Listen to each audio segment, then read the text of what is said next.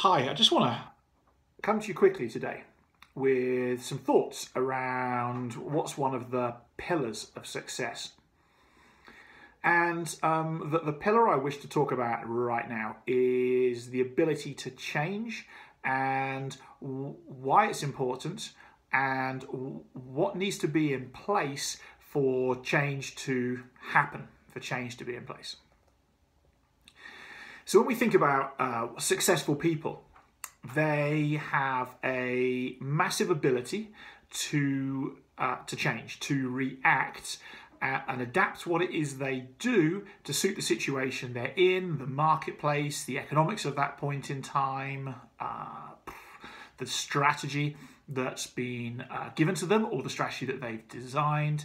And so that makes change and the ability to change and adapt one of the core pillars of success. In fact, for you yourself, your ability to change what you do, when you do it, and how you do it, with whom and why you do it, is going to decide for you whether or not you achieve what it is you wish to achieve out of your life.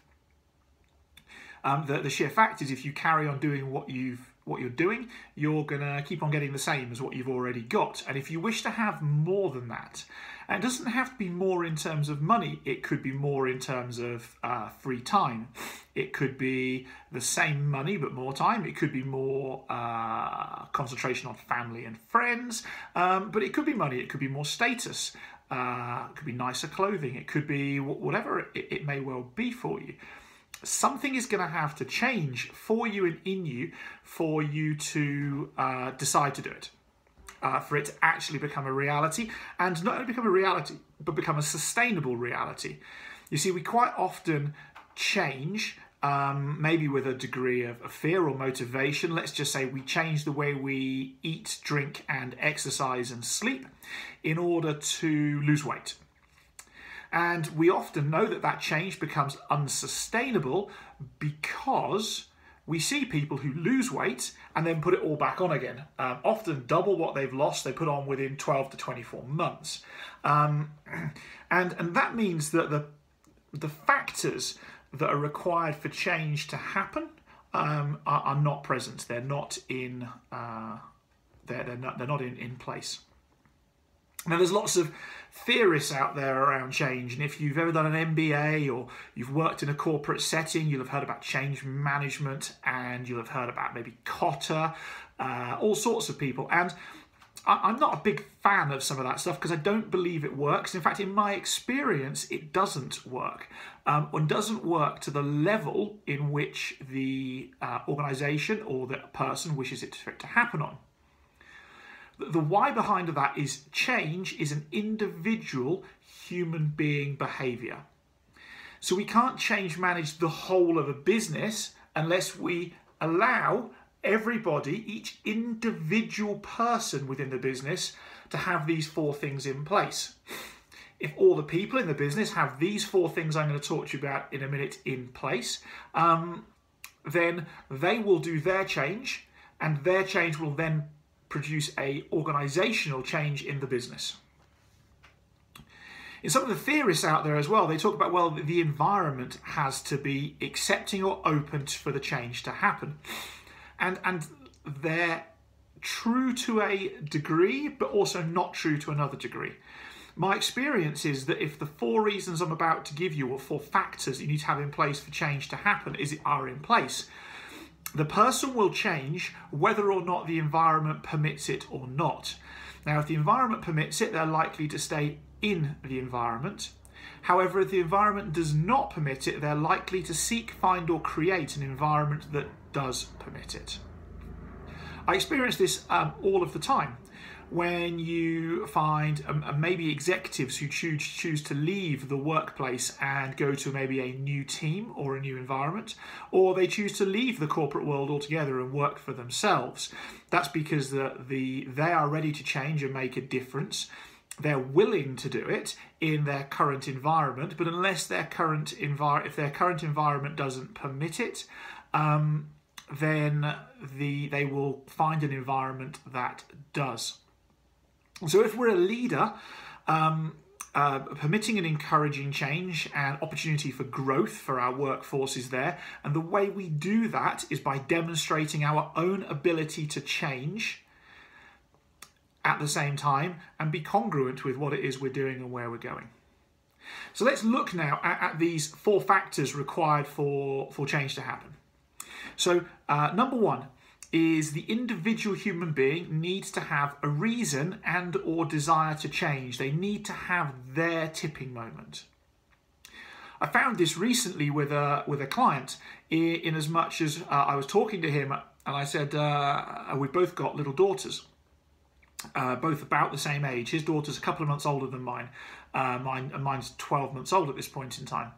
And I said to him, can you imagine age 10 or 11 or 12, your daughter's at school and the kids on the playground say, what does your daddy do?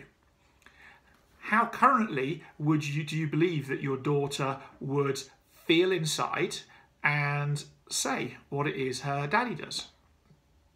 He said one thing. I said, and is that how you wish for it to happen? He said, no. I wish for my daughter to say da da da da da da.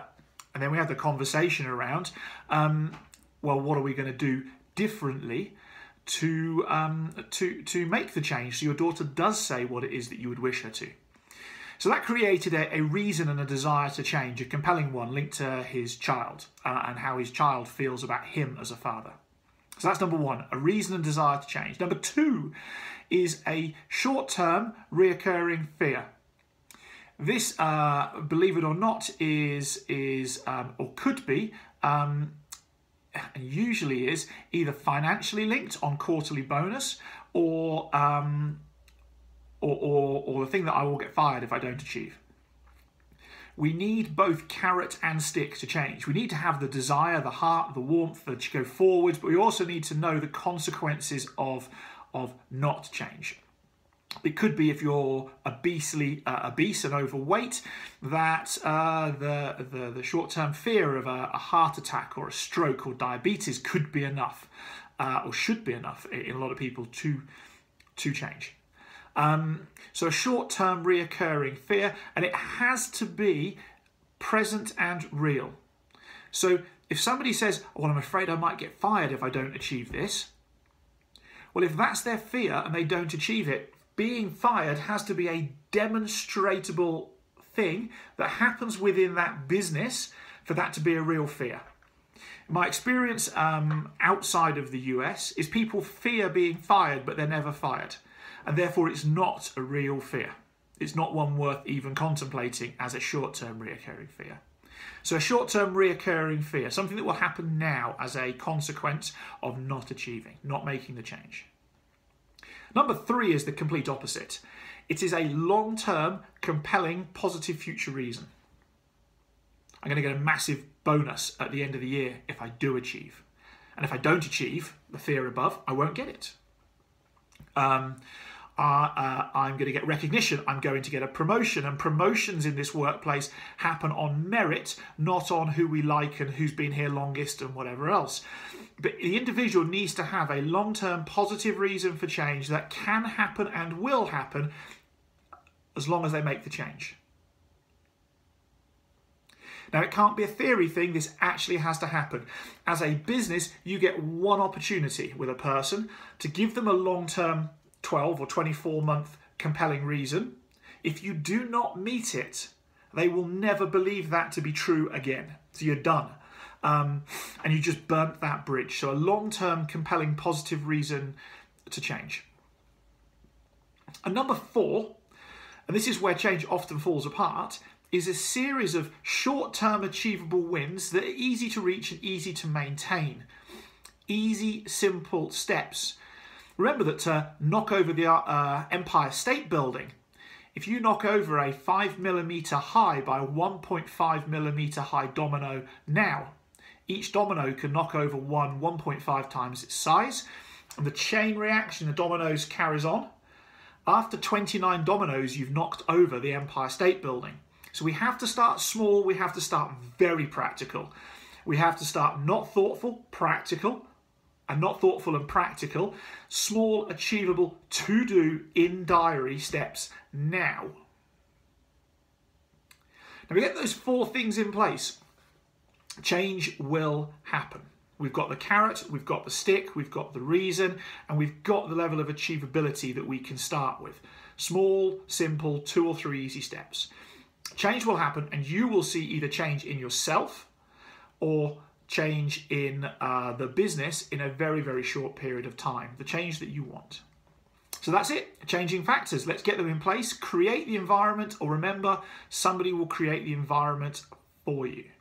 Cool.